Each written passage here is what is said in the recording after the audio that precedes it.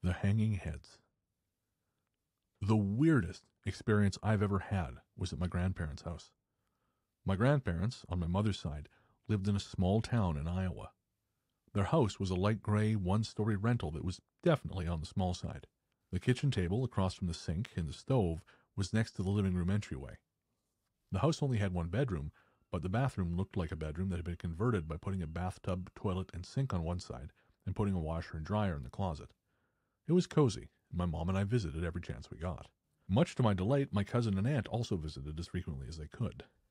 My cousin Tyler is 11 months my junior, and my cousin Samuel is closer to 5 years younger than him. This experience happened when all of us were at the house together. My aunt, Tyler, and Samuel had gotten there very late, but seeing Tyler made me giddy. He was basically my brother. I have brothers, but they're all much older than me. Tyler and I were two peas in a pod, so to speak.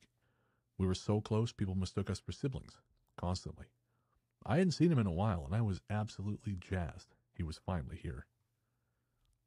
To my horror, everyone else was not as energetic as I was. In fact, everyone was exhausted.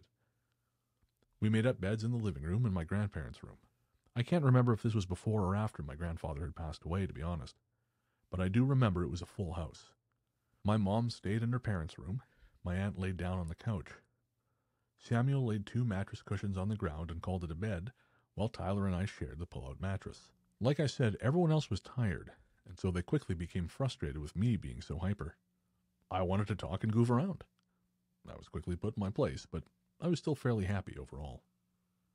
I remember laying there, wide awake, long after everyone else seemed to be asleep. I was daydreaming about going to the park and roughhousing. Eventually it occurred to me that if I went to sleep, I would get to do those things much faster. I tossed and turned a few times and ended up laying on my back looking out into the kitchen. The space between the kitchen and living room was very open. The only wall that was there was actually for a coat closet next to the front door. The rest of it was unimpeded, like it was all one big room.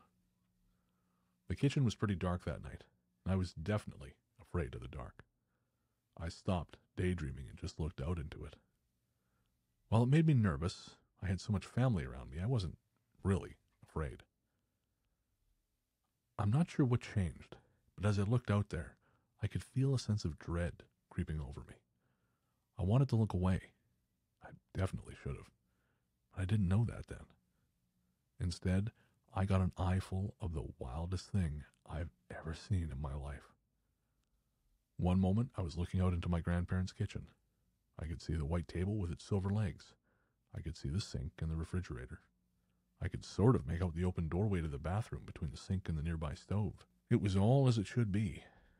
But when I blinked, there was something new. In that instant, there were at least 5 hanging heads in the entryway to the living room. They were hanging from the white ceiling by braided black hair around where their necks should be. Their cheeks were full and their eyes were wide. Their most distinguishing feature was that they were all colorful. If I remember correctly, there was a blue face, a green, a purple, a red, and a yellow too. Other than the vibrant colors and the fact they all seemed a little on the small side, they looked like human heads. Some had wrinkles, one had deep-set eyes. They looked at me for a moment, and they just started laughing. I couldn't hear them laughing, but I could see it. They bounced and swayed with the effort. They would swivel and look at each other while they laughed at me, all without any attached bodies. They were only there for a few seconds. When I first saw them, I froze, my mouth gaping. I wasn't sure what I was looking at, but the hair nooses really freaked me out. Their colors really reminded me of dreams I'd had when I was much younger. I used to dream of dogs and the like in odd colors, just like they were, but I hadn't done that in years. I knew I was wide awake. I felt my body start to shake, and I let out this short-lived scream. Just like that, they were gone. My aunt yelled at me for waking her up. Tyler whispered to me through his exhaustion and asked me if I was all right.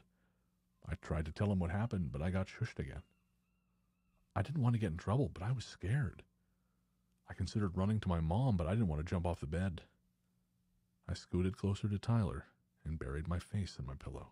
I forced myself to fall asleep so I wouldn't be alone with the heads anymore. I have had scarier experiences, but this is the one that's hard for me to tell people. The colors of the heads always throws me off. I wish I could explain it. I don't know why they were odd colors or almost shrunken in appearance. They were smaller than normal human heads, that's for sure, but it wasn't like they looked like real shrunken heads. I don't know what was going on, and I wish it hadn't happened because it's just so weird. I know I was awake, though, and I can't forget it. And Paul, I don't know if do you ever see that movie Shrunken Heads, the FullMoonFeatures film? Yes. From the 90s? Yeah. I a little while back, I read Charlie Band's book. I think it's called Confessions of a Puppet Master, and he talks about making that movie.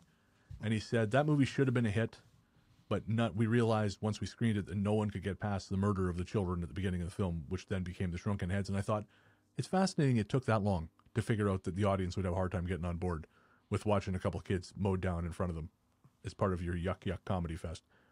And yet people love Pet Sematary. But that's not meant to be a comedy. I assume. Yeah, well, there are strange things. There is a classic horror film that very rarely gets shown these days called, is it The Four Schools of Jonathan Drake? Oh, I don't know that one at all. And that's all to do with shrunken heads and a family believing that they're cursed.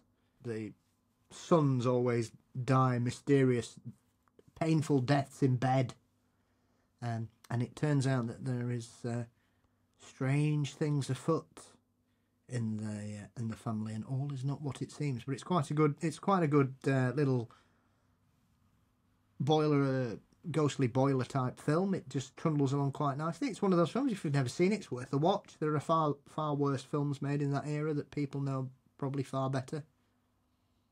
Well, I got to say, Paul, speaking of worse films, so obviously I've got the show Weird together, and the whole point is like celebrating independent horror films. So I don't put things on the show that I think are shit.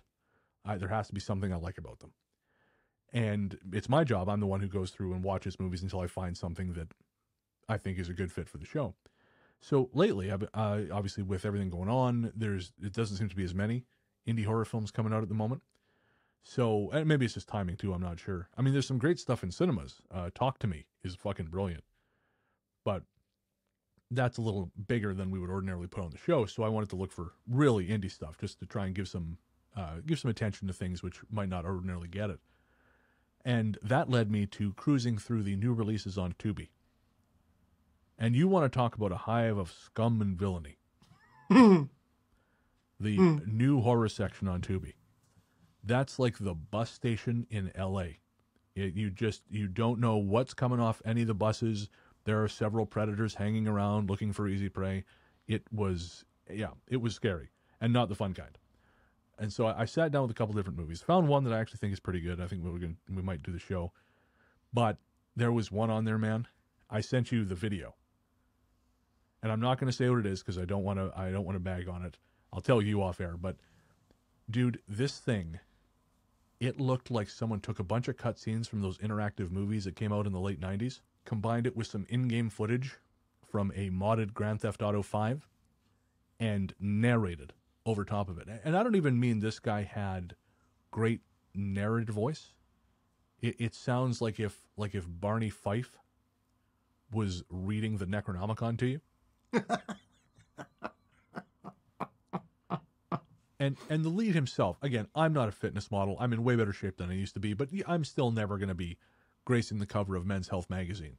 This guy, you know how we earlier off air, which we'll probably end up sharing somewhere, we were talking about certain people at conventions who like to dress up and do stuff to each other.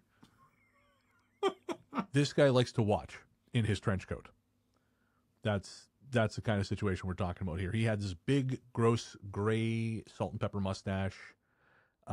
He, again, roughly about the physical dimensions of a softball, blown up to human proportions. It was nightmare. And again, all of it wrapped in a trench coat, straight from 1997. Dude, I tapped out. I have seen some trash. You and I watched Blood-Sucking Pharaohs in Pittsburgh together. I turned this thing off.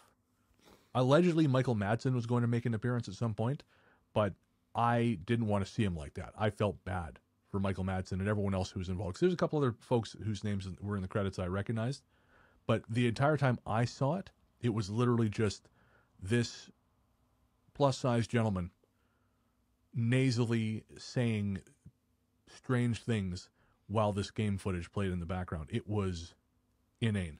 Well, I didn't know what to take from the bit you shared with me. I didn't understand what was happening on any level. I put it to you that he does not either. Yeah.